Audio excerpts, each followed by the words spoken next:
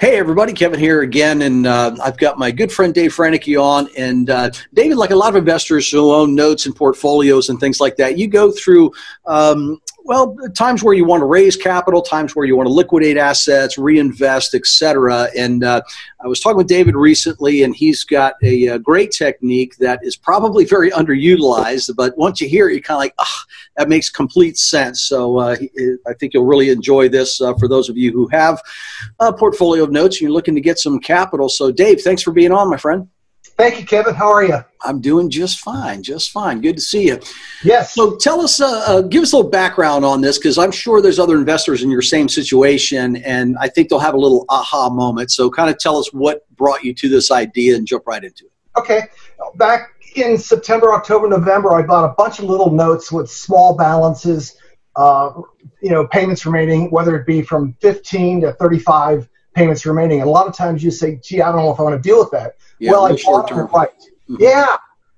So, and then with all this stuff going on, I'm thinking there's going to be some good opportunities out there. So I could resell those notes at a steep discount, or I could go to the homeowners and suggest to them, I sent them a letter. In this case, there were 10 letters that went out and said, hey, you guys can own your house. You owe $10,000. If you give me $8,500 in the next 30 days, I'll forgive that $1,500 and you own it. So 3 people raised their hand, and they were just bouncing off the wall. How can I do this? That's awesome. How many letters went out? I'm sorry? I sent out 10 letters. Right. And you didn't have to go through, so this isn't like you have to go through a servicing company or any of that. You're just reaching out to your borrowers, right? That's exactly right, because I try to maintain some form of communication with my borrowers over and above the service companies anyway, because I find it works better in the long run for me, the way I do it. Mm-hmm. And it makes sense for them to do that, right? So you're giving them a break on the discount. Of course, you're making money and getting the capital that you need. Did you get any negative responses? No. They didn't think it was true. Why would somebody give us free money with no strings attached? I mean, some of them went so far as to call the servicer and say, is this guy for real? That's awesome. So one more time, I was just kind of thinking of a couple of different thoughts there. But so you sent out 10 letters, and how many have responded so far? 3. 3, and 3 have done it so far. Actually, 4 responded. 3 have done it. 3 have already done it, and the 4th. And then the other ones you just didn't hear from yet, or they just were in position. So I'll let them sit. I'll probably ping them again. I'll give them a couple months. Wait for things to settle out in the economy. And so far, just one letter. Yeah, you've only sent one letter. Yeah, that's. Yep. It was just a little invitation style envelope, little blue envelope, folded up a piece of paper into fourths, and made it real personal and gave the example. And the gist of it was essentially, this is what you owe and how long it would take, but here's the offer. And did you name numbers, or did you? I did. Sounds like you did, yeah. I said, you owe $10,000. If you pay this off by May 1st, you will owe $8,500, and I'll forgive $1,500. And some people might say, well, why are you doing that? Well, because I bought them right. You know, Kevin, when a note pays off earlier, yield goes way high. So on some of these, just by doing that, I had yields of 160%. On those little small, few payments left.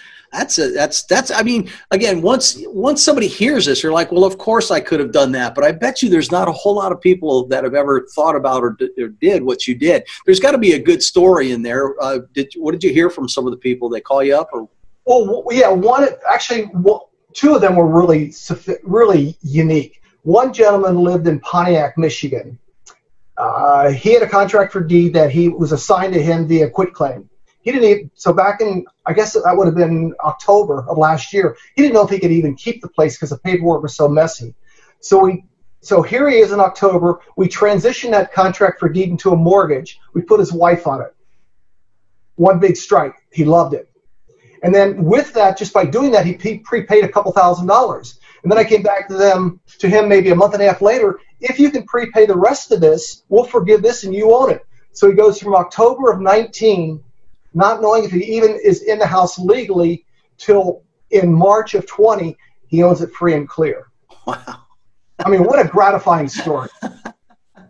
That's awesome. And he's going to give me a testimonial video. Yeah, I was just going to say, I said, man, you should get a testimonial because you could pop that in your other marketing letters, you know, Yep. and yeah, that's awesome. Yeah. And, you know, it's just, it's amazing when there's open communication, right? I mean, that's when things can get done. I mean, everybody's struggling with getting notes reperforming and people maybe not having the ability to pay because they've lost their job or something like that. I've been telling people, be proactive about it. Reach out there to people. You don't want them to fall into default and then also fall into silence, right? Right. But what's unique, Kevin, so I gave a little bit of money away. Who cares? Because I got my principal back, well, I made a significant return on it, I'll find another deal and more than make up for the discount that I gave away. Right. So it's a total win-win. And that's cliche-ish, but it's true. Man, that's a great, simple, straightforward technique. I do like the extra hint that you had in there where you go above and beyond the communication with your borrowers, above and beyond the servicing company. I kind of like that. Just real quick, because we're running out of time, but what do you mean by that? Expand upon that a little bit. You send like a Christmas card kind of communication, or you send something on a... No, it's totally selfish. A lot of times I don't know if they really have insurance, so you could rely upon the servicer. So I send them a letter and ask about their insurance, and then I call them. And we interact that way. So whether I have to get forced place or they may already have their own declaration page and have their own, but I established that. But at the end of it, I say, if there's ever any challenge with your mortgage, I work for the owner of this, for the company, call me. So they know me. And so you're establishing that relationship, that one-on-one relationship, which is lost so much in the way society works today. Yeah. It's funny, as my instructor head is thinking as you're saying that, I can almost see the hands go up in the audience of, wait a minute, don't you need a license? He's not collecting a debt, folks. He's not calling to collect a debt. He's calling to communicate and check and verification. That's all totally fine. You don't need a servicing company to do any of that. No, I like it. I like it a lot. The second one, Kevin, real quick, was in South Carolina. So the lady waited a month before she responded. I said, that's okay. So I reworked the numbers and I gave her 3 options, 3 pay lines. So she went to her retirement fund and pulled the money out of that. And again, she had just remarried. So I'm able to put her husband on the deed and she owns her home free and clear. No worry about anything. Wow. Fantastic. Excellent. Well, thank you so much, David. Where can people find you again? Capstone Capital. Help me out. Yeah, they can go to Capstone Capital USA. On there, I do have an area that says free stuff. There's a note holder's handbook. It's instructional. It's kind of like ties into what you do. And then I'll also, of course, I buy notes. Mm-hmm. So there's a page on there, a squeeze page where people have notes that they want to sell. I'd love to talk to them.